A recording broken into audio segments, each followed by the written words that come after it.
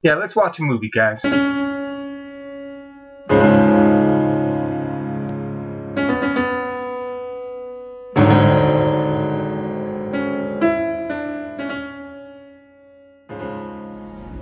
every age, there is a cause worth fighting for. But in the future, the greatest threat to our survival will not be man at all.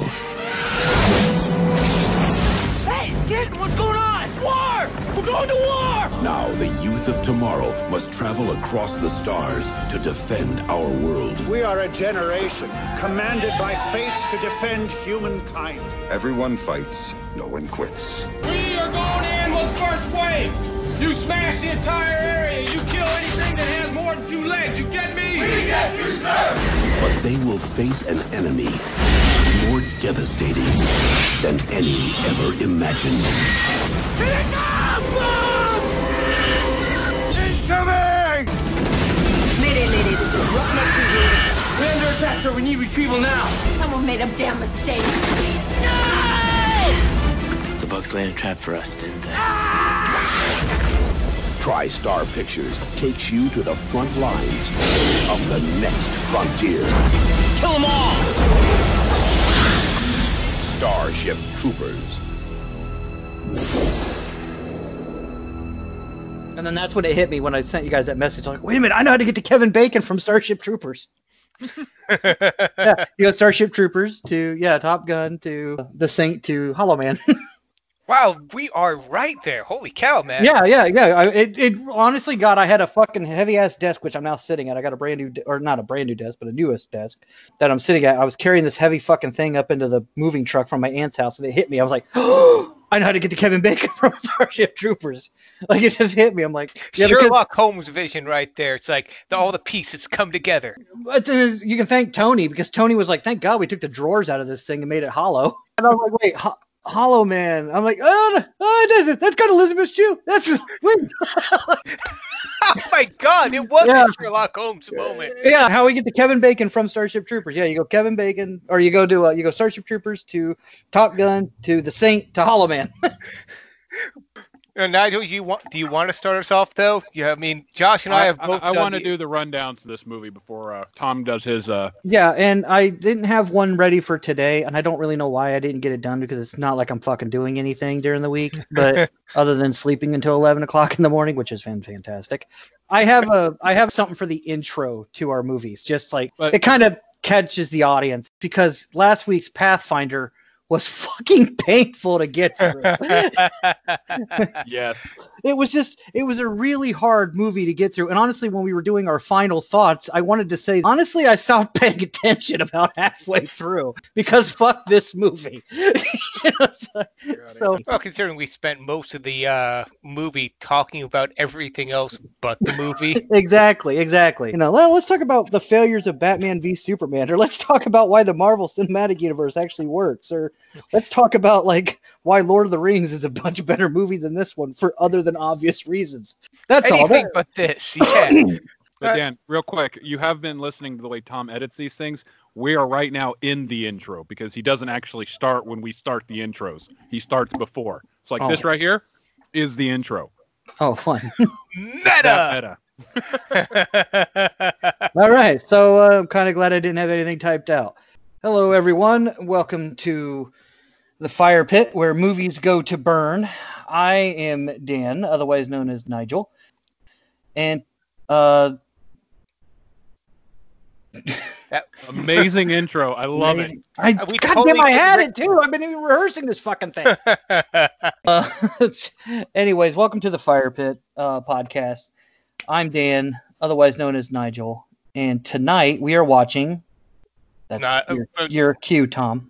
Oh, it's Mike. I thought it was Josh's cue. Josh is doing the intro. I'm doing the rundown. You are doing... Okay, one more time with the intro. Hello, everyone. Welcome to the Fire Pit podcast. I'm Dan, otherwise known as Nigel. And tonight we're watching... What are we watching? Well, Dan, thank you for asking. This is Tom, also known as Thompson. We are watching the seminal 90s classic, Starship Troopers. How does this link up with last week's movie, the classic Pathfinder. Well, I'm also glad we naturally segued into that, Dan. Well, so in the last film, Pathfinder, we watched Carl Urban, who actually has been in a lot of films, and That was the one we picked. yeah, of all the Carl Urban films we could have picked, we would have picked, we should have picked, that was the one we went with. In that film, we had Clancy Brown, thank you very much, who played the... You can tell how well we loved the last film just by how much it all sank in. King Viking. He was the King Viking. He was Carl Urban's dad in the last film. The resemblance was uncanny. He was actually his dad, because I didn't get that. Anywho, I had to read on our "Where Are They Now" type thing. Mm-hmm.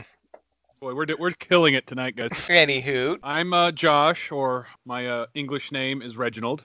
As Thompson said, we are watching Starship Troopers tonight. Came out in 1997. It has an R rating and has a runtime of about 2 hours and 9 minutes. This is a Paul Verhoeven directed classic, in my opinion.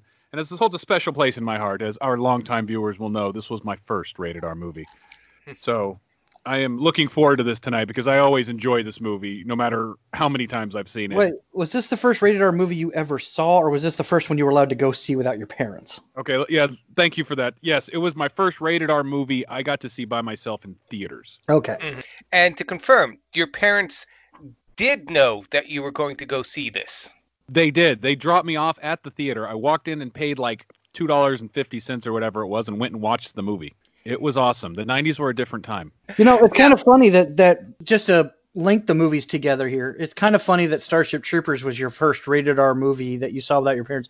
My first rated R movie that I can remember watching, period, is RoboCop, which is also a Paul Verhoeven movie. That's the very first rated. I know I may have seen a rated R movie before I watched RoboCop when I was a kid, but RoboCop's the first rated R movie that I can clearly remember.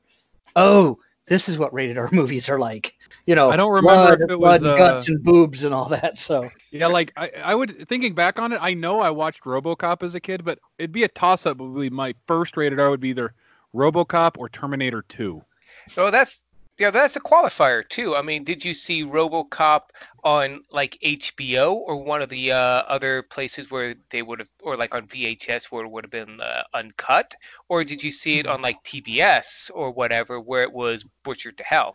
Oh no, I saw RoboCop on VHS. My uncle Paul, who was a big movie aficionado, had the VHS, and I watched it.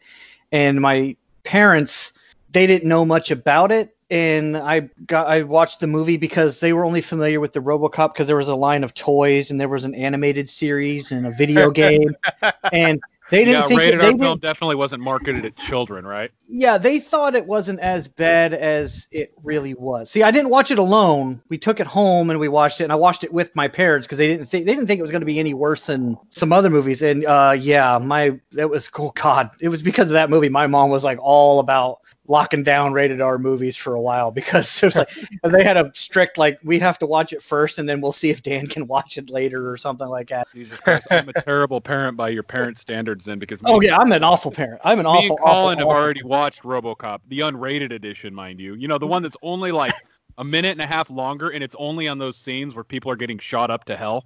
Yeah, well, like they honestly, because I can't remember what it was, but maybe RoboCop wasn't the first rated R movie I saw. It might have been Die Hard, but Die Hard's not gory. It's just got a lot of F-bombs in it. That's why it's got an R rating. You know, and there's a lot of gunfights in it, but there's not really a lot of gore in Die Hard. So there's just a lot of gunfights and there's a lot of and then there's a little bit of drug. There's a little bit of drugs in Die Hard, but RoboCop had like RoboCop. Shit, there was. Remember the scene where he's snorting coke off the chick's tits? Dude, there's the boobs, there's the drugs, there's the violence, there's the gore, there's F-bombs galore. There's RoboCop ticked all the R-rated boxes. Yeah, fun fact about that movie, and we should get back on topic after this, but RoboCop was originally going to be rated NC-17 because it was so gory. They actually asked the director to tone it down so it could get the R rating.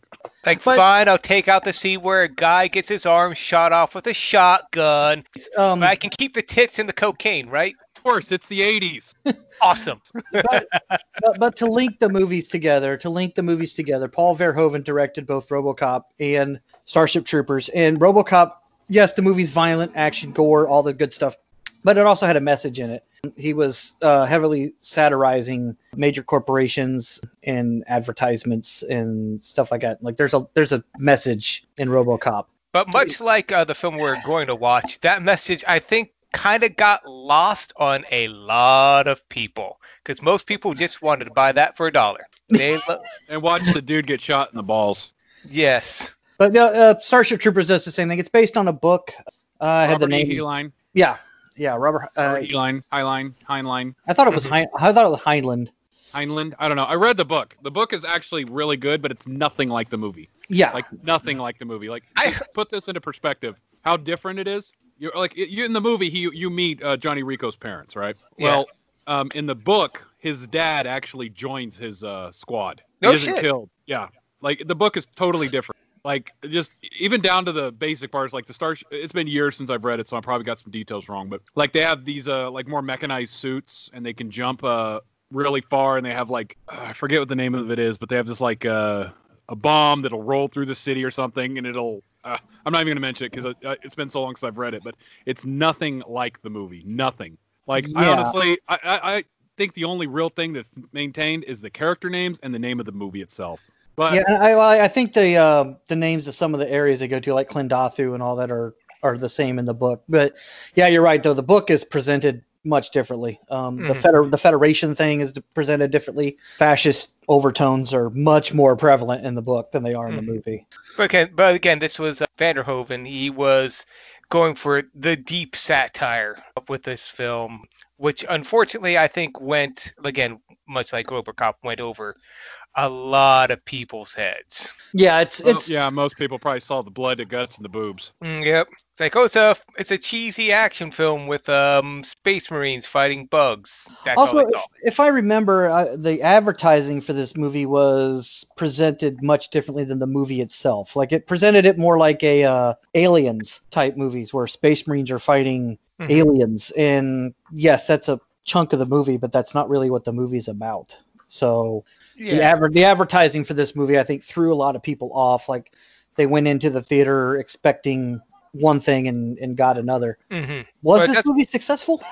I don't know. It was kind of a bomb, if I'm remembering off the top of my head. And Josh, you're gonna have to confirm this, but I remember it kind of being it tanked. Like you said, it was marketed, much like RoboCop. There were toys for this. I remember play sets. All right, here's the details on that. The budget of the movie. The budget is reported at $105 million. Now, for 1997, that was quite a bit of money. Yeah. Over $100 million budget in 97. Think about that. I think Jurassic Park had one like a $60, $70 million budget. That only came out 4 years prior to this movie. Now, domestically, this movie made $54 million. And internationally, it made 66, coming to a grand total of about 121. Now, keep in mind, and again, correct me if I'm wrong, advertising budget is not included in the budget, which can sometimes be up to 50% of the actual production budget. So it is currently holding a 63% on Rotten Tomatoes, but I think part of it is the movies become more appreciated later in life as opposed to its initial release. Oh yeah. It found its audience on VHS. Yeah, there's a great YouTube channel called Joe Blow Movies where they have a segment called WTF Happened to This Film, and Starship Troopers was one of them featured. And they went into a lot of detail on why this movie wasn't as successful as they probably wanted it to be. And Red Letter Media did like a review of this too. This is one of those films that across the internet, at least everyone hits once, because it's hard to miss. Film, and it's hard to miss. Yeah, it's like it is that one film for those of us of our generation that at some point you either saw it on TV, yes, a friend had it on tape, or you went to like a bad movie night at a theater, or if you've had it, a friend's going to be like, dude, you haven't seen Star Wars Troopers? Well, come on, you got to see this film. Yeah, I know. It's like, damn, I'd almost see that movie. Starship. That's its own thing there, Tom. That's its own thing. Star Wars Troopers is the name of his fan fiction that he's writing. Well, like for the opening weekend, this opened on November 7th, 1997. Opening weekend, it did place number 1. Number 2 was Bean. Oh, It beat out I Know What You Did Last Summer, which got number 1 the previous week, and Devil's Advocate and Red Corner. So, it was like you guys said, it's good. It was a good film, but it was definitely underappreciated in its day. Oh yeah. Oh, definitely, yeah. Yeah, and for the younger people in our audience, they're definitely going to recognize some of the scenes or from this movie that have since now become memes. There's a lot. This movie has generated a lot of memes. Or the armor. They will recognize the armor because this movie, at the time, I don't know if it's been broken since, but I remember reading in the papers and it would say that this had the most extras ever hired for a single film. So this had a record at one point for having the most extras. And each of these extras had a suit of armor. Now, over the years, these suits of armor have been bought and sold and reused in almost like every low-budget film and TV show. If you watch the show Firefly, this is the exact same armor that they have for their Alliance troopers in there are the same ones that was used in Starship Troopers. I don't think anyone's ever of the audience listening, Josh. I don't think anyone's ever seen Firefly. It's not that good. It is anyways. almost 20 years old. Yeah, it's not that good anyway. So Dan's the villain this week, guys. I'm just saying, if it was a better show, it would have lasted longer. Also, it was Fox in 2001. They canceled everything. They did. Except for Simpsons and Family Guy. No, they canceled Family Guy too. Simpsons was the only one not canceled. Well, let's get this thing started. Well, before we start though, I do want to go back real quick to see what our last connections. Yeah. So just drop the ball on that segment. So about Carl Urban, who was our guy from the last film. Honestly, he's not a lot of movies coming up right now. He's been busy. Carl Urban has been busy. Judge Dredd. If you haven't seen Judge Dredd, in fact, it was a toss-up between Pathfinder and Judge Dredd, or Dredd. Judge Dredd is Sylvester Stallone movie. Dredd is the Carl Urban movie. Yeah, same character, different actors, but different quality of film too. And let the two never, let the two never be confused. Yeah, ever. But Dredd was one of those films that no one saw. And honestly, if you haven't seen it, do see it. Right now, he's in a show called The Boys, which is, I think, on Amazon Prime. Second season right now, too. Be out in this summer, because the last one came out like June or July. So Amazon's typically gone a year. Other than that, he kind of keeps his head down. No, he's married with kids. He keeps a low profile. That's what our boy's been up to since this past film. So look forward to the next season of The Boys. And again, hopefully if they ever come up with either a Dredd TV show or whenever they make a new Trek.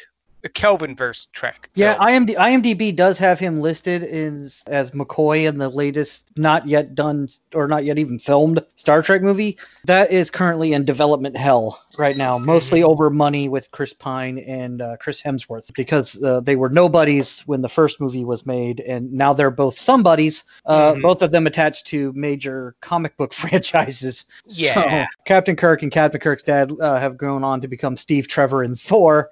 Hopefully, but you know what? I'd like to see another Abrams Star Trek movie. I think those are fun movies. And Urban is amazing in them. And I'm still waiting for the inevitable Kelvinverse Next Generation line where they hire James McAvoy to play the rebooted Picard. Because that's the only thing we're going to allow. Yeah. So. But on that note, shall we Starship some troopers, guys? Yeah, that sounds like a plan. All right. And Josh? play.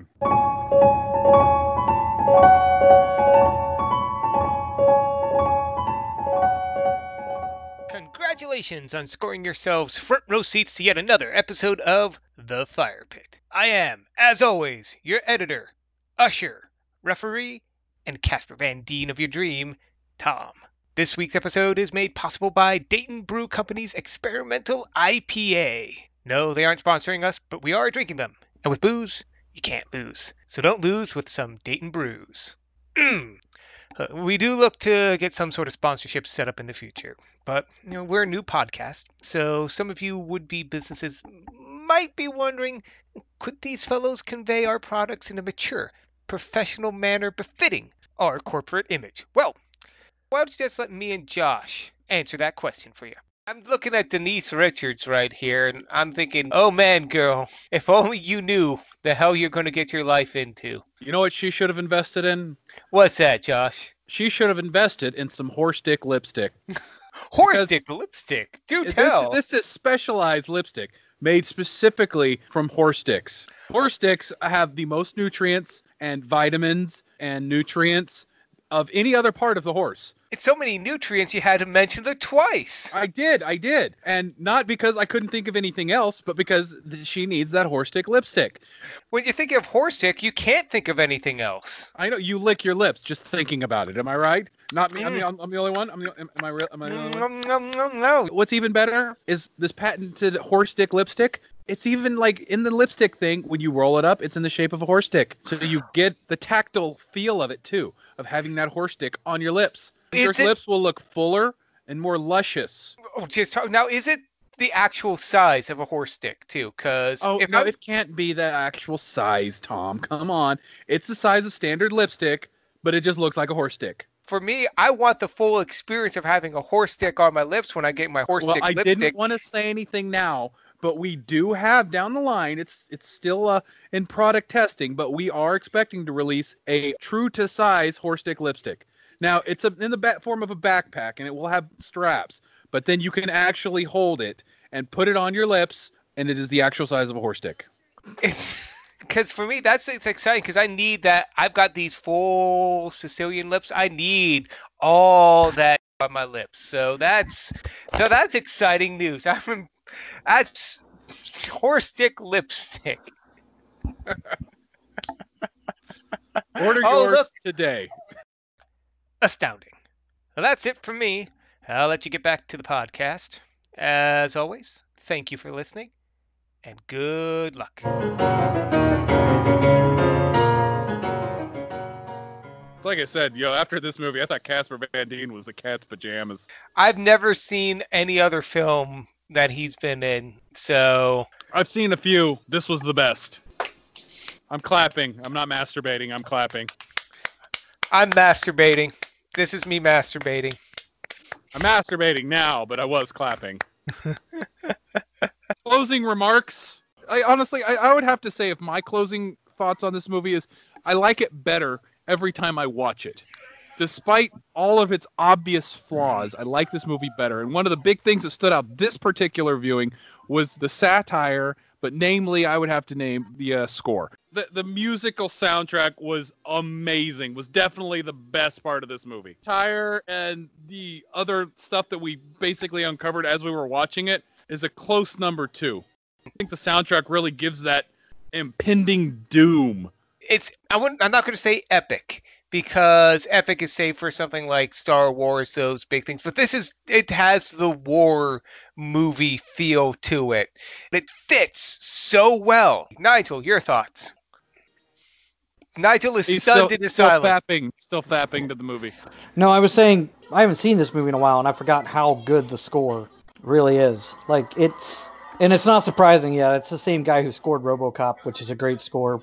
Hunt for Red October, great score. Conan the Barbarian, great score. Some guys just have it. I mean, they're not John Williams. Some composers really get it. This one had a score that hits the beats at just the right time. Like, the music is subdued when it needs to be subdued, and it's big and sweeping and epic when it needs to be big and sweeping. So, and also that scene where the bugs are about to overrun that base is perfect music for just how dire the situation really is. Yeah, dread. I mean, it's like your gut sinks. Yeah, it's the music that's playing, saying everyone here is gonna die. I get that same feeling in that scene that I got in RoboCop whenever the Ed 209 or 201 or whatever it was like blasting RoboCop stairwell. Yeah. It's just like he's like struggling, and that's when the cops turned against him because he tried to arrest the head of OCP or whatever it was. I remember the soundtrack in that scene, or at least it's like, holy shit, that entire scene right there just felt, oh my god, what's gonna happen now? Yeah, I know it's a different composer, but it had the same kind of beats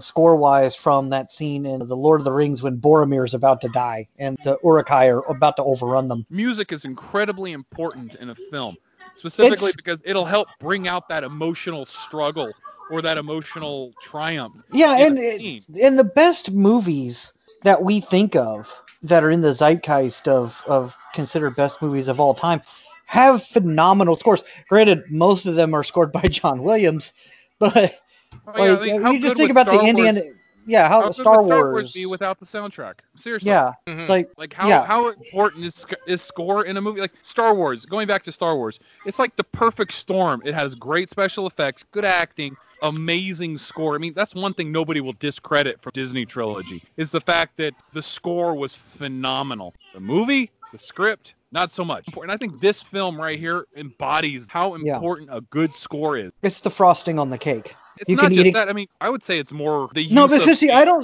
common but I don't think the ingredient. music. I don't think music is as important as the stories and the scripts and all that. Because I know some movies that have more subdued scores that are, I think, are better movies. But the prequel trilogy is proof that it's just frosting. Because I'll just buy the soundtrack and just listen to it, and then I don't have to eat the cake. We were talking earlier. It's like two similar films, Deep Impact and Armageddon. What we cannot argue that of the two, Deep Impact is the better film, but Armageddon is the more memorable film, and its soundtrack, its score fits it perfectly. It's Yes, that epic I will go with with there. that pop. The music, but at the same time, I think that sometimes it's a vital component. I think in some movies, it's like the sugar in the recipe. Not it's like used in every level, and it builds up on that, and it makes it so much better. Like without it would be garbage. Well, But, bad frosting can ruin good cake. Yeah, So bad music or wrong music can ruin a good movie. And I'm trying to think of a movie where the music would have been the sugar in the recipe. Now I want a cake. Thank you, guys. Why does all of our metaphors go back to food? Okay, I can think of two movies, both of them scored by John Williams, where the score is the sugar in the recipe: Superman and Indiana Jones. Boom. See that? Yes, absolutely yes. Yeah, because you hear that Superman theme. I mean, You still associate it with the character 30 some odd years later. So, And guys, another- real quick, go let's ahead. finish up this movie. Like the score really emphasized the emotional impact of certain scenes, specifically like when they were being overrun on that one on the fort near the end of the movie. So those are my ending thoughts. Thompson, what is your if you had to sum the movie up in like 1 to 5 sentences, what would be your ending thoughts on the film? Well, we cracked a little bit about this, but I've seen this film at least 7 times for different venues, different friends, different reasons. More I'm thinking about, especially now that I've seen it with you. This film, why people consider it so bad, air quotes, it's good, is Paul Verhoeven. Much like RoboCop before it, the satire was so deep. It wasn't that it went over everyone else's head, just everyone else just passed right over it. It was beat for beat, right in line with a standard World War II punch the Nazis propaganda sort of film, down to, like, you pointed this out too, Josh, and I never would have caught this, and I gotta say this in this back end, like when they're smashing the Earth bugs because they look like space bugs, because the only good bug is a dead bug. Dude, it's been 20 years and I never caught it. Sorry, I didn't mean to cut you off. No, it's, again, that was perfect the way just one of those epiphany moments. And I think really what hurt it was it's just so over the top and it's gratuitous almost. I mean, decapitation, blood, explosion, tits. That's all anyone could ever see. This, like, cornball exploitativeness of the film. And that's why today most people still think this is a pro-fascism film, despite all the evidence that no. And it's very much an anti-fascism film, not a pro-fascism film. Dan, what are now that Tom had his 35 sentences as opposed to 5? Thanks, Tom. Okay, well, I'm going to say what really struck me, because this is coming off the back of us watching Pathfinder last week, which was just a drawl at a bore. Just one of those, it was like a math test. It's just, I have to get through this. But it kind of made me realize that when we got to talking about Casper Van Dien and how you thought when you watched this movie when you were younger that he was just the coolest actor ever, and then you see the other stuff he's in, you're like, hey, he's not really that good. And honestly, outside of the established actors like Clancy Brown and Michael Ironside in the movie, and outside of Neil Patrick Harris, who did find newfound fame on like How I Met Your Mother and all that. The other actors and actresses in this movie didn't go on to do great things. Like none of them are Oscar contenders, so to speak, or household names like Dinah Meyer and Denise Richards and Casper Van Dien. And it got me to thinking, that we see the reverse. Last week was the reverse. Last week we had Clancy Brown and Carl Urban, who no one here is going to argue that neither one of those guys is a bad actor. And even Moon Bloodgood is a pretty good actress. Their performances in that movie last week weren't great, but they were still better than some can do in that role. This movie, Casper Van Dien, who is not necessarily a great actor, but turned in a really good performance, makes me realize that, that one of the main differences between a good director and a bad director is a good director can get a good performance out of a mediocre actor like Casper Van Dien. And Paul Verhoeven's a good director. And not just RoboCop, not just Starship Troopers. He's done some good movies, and he gets good performances from his actors. And that parallels RoboCop, because not a whole lot of the actors in RoboCop went on to be super famous outside of Peter Weller. But Peter Weller's mostly famous for being RoboCop. Wasn't that famous afterwards? I mean, name another movie that he did beyond RoboCop and Star Trek. Wasn't he in The Abyss? Yeah, he's done bit parts. He hasn't done. He's got like a series of team up cop movies that he's done, but we don't know him for those movies. We know him because he's. And some sci-fi fans would know him also from Buckaroo Banzai. Talk about a film so bad it's good. Yeah. So Peter Weller is probably the most famous actor to come out of RoboCop, outside of Red Foreman from Kurtwood Smith from That 70s Show. Not just That 70s Show. Kurtwood Smith from everything. Seriously, look up his IMDb file. He's been in everything. If there's a show on TV, Kurtwood Smith's probably done a part on it. And if there's a movie in Hollywood, Kurtwood Smith's there somewhere. I think he even gets the credit if he's just happens to be walking by the set that day. But anyways, I'm just saying that Paul Verhoeven gets good performances out of his actors, even when his actors aren't necessarily household names, or aren't Oscar-winning actors. And in turn, last week's Pathfinder is a bad director can get a bad performance out of his actors.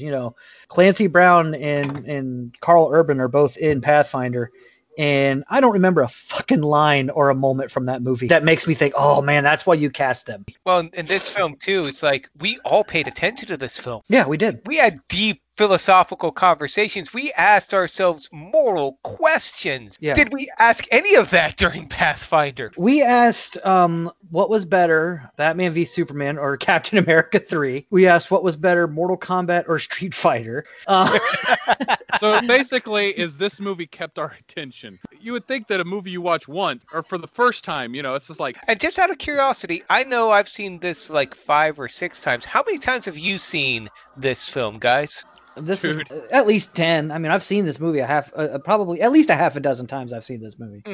Let's put it like this: I probably watch this movie at least once a year. This has been the first time in a long time I've seen the movie all the way through. Most of the time when I catch it, it's usually channel surfing, and I see it on TV for a couple of minutes, and I watch. Especially if it's near the scene where the base is about to be overrun, I almost always turn it on or leave it on for a little bit and watch that scene. This has been a while since I've seen the movie all the way through, but I don't know. I've never not enjoyed it when I watched it. And just from talking, we all found something new, even in this time that we saw it. It's like I said, this movie it's like every time I watch this movie, I like it more. Yeah. If I wouldn't have been watching this movie with you guys this time, I probably wouldn't have had that epiphany about the bugs, And this is a quote unquote so bad it's good film. No, it's like we're too dumb to really appreciate this movie. Yeah. Like I know I've been for 23 years, I've been too dumb to appreciate this movie. I don't even consider myself smart enough to appreciate it yet. Yeah, I think this definitely, I would not say this is a movie that's so bad it's good. This is a movie that's just above us. It's like it goes over our head. Yeah, it's so good. I've always hated the argument that, well, you don't get it because the movie's too smart for you, because a lot of the DCEU fans have a tendency to use this argument when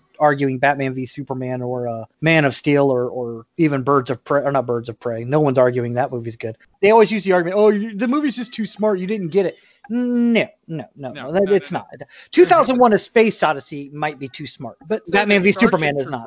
I would say Starship Troopers might be a qualifier that this is a movie that's too smart for me. Yeah, just because it feels like, especially after watching it tonight and seeing that one scene, like I identified one scene that I didn't realize after watching this movie almost yearly for 23 years? I would definitely say this is a movie that was too smart for 17-year-old me when I went to see it, or 18-year-old me when I went to go see it in the movie theater. Because when I saw it with our friend Matt, you know, and Matt and I went to go see it in the theaters, and at the time, I just kind of saw it as a sci-fi action movie with a bunch of bugs and guns and bullets and explosions in it, and boobs in it. Yep. Yeah, boobs in it. I just saw it as another typical rated R summer action flick. I never got the deep meaning of the movie until much later in life. So would we say then the movie was smarter than the movie itself? Yes, it's plot. I could say that. The main plot isn't very deep, but everything that, like the stuff that adds to it, like Yeah. Tropic Thunder and the movie Yeah. previews beforehand, adding everything in it makes it a lot deeper film, if you want to call it that. But it's like, I never would have, like, I honestly think there's still stuff, like if we watch this movie again tonight, we would find new stuff about it to appreciate. Yeah, it's definitely a movie that I would recommend to someone who's watched it, and if I've asked them, have you only seen it once, and they say, it was okay, I'd say, watch it again. Yeah, Watch it it's again, like- because every time you watch it, you might find something else. You might I understand remember, something a little more. But it took us how many times to see it to get it? I mean, is it because we as audience members are just too dumb, or we're just so used to satire films beating us over the head with the message that we don't... And it's like, maybe Paul Verhoeven is just that much smarter than us. Wait, could he have done something else to get it across, though? I mean, what did he have to do? Like, make the aliens like freaking Neopets from the freaking Wii? Though. It's just like, what if the aliens was Japanese or, you know, German? I'm just throwing it out there. Make the aliens look Japanese, and then look at that one commercial with the only good bug is a dead bug. Replace the word bug with the, you know, or, you know, the only good German. Krauts. They called them Krauts back then. Yeah, the only good kraut, you know. Yeah. I was just saying, you know, you've got, in that terms, like the only good bug is a dead bug. I never would have thought about that. Well, the idea of using the bugs as the bad guys instead of like a different humanoid alien race or whatever, to quote unquote dehumanize the enemy, which is what you do in propaganda films, is you dehumanize the enemy. See, even now, just because you said that, this movie has more levels Yeah. to it than I Yeah, well, that's what they do. Like, if you look at the propaganda posters of back then, look at how the Japanese drew American soldiers, and look at how American propaganda drew Japanese soldiers. They didn't draw them even remotely accurate. It was to dehumanize them and make them into demons and all that. So, you know, so that when you read in the papers that 2,000 Japanese people or soldiers were killed in this battle, whatever, you don't feel anything for it. Like I said, I think if we watch that movie again tonight, we would have another level of appreciation for it. Verhoeven was just too smart. He's too smart for his own good. Verhoeven is smarter than us in terms of at least storytelling. You know, we can't fully appreciate what this man has to say unless we watch this movie 23 plus times. But, you know, all in all, good movie. I really enjoyed it tonight. Oh, Definitely a nice palate cleanser from last weekend. You know, Going on to our next segment, we'll call this segment Next Week, tentatively titled. We originally planned to go on to use our springboard as Michael Ironside going into Top Gun. Now, let's discuss options. Now, I'm not saying we are not going to do that one.